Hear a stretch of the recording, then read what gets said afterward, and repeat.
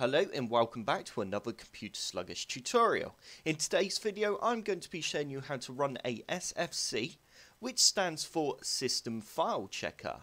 Basically what this allows us to do is check all our Windows files and Windows DLL files to make sure they are all correct. If it manages to find any corrupted files, then it will simply fix these files.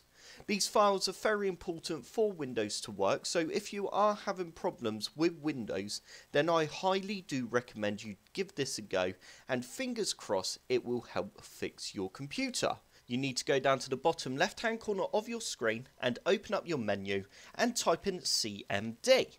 And you now need to right click on command prompt and go run as administrator. Once you have opened up command prompt, you now need to type in SFC /scan now, and you now need to hit enter and it will begin to scan all your Windows files.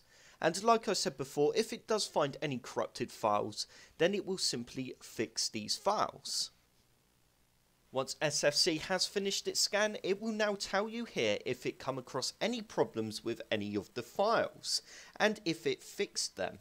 As you can see, my computer is absolutely fine, as it says did not find any violations, which means I don't need to restart my computer.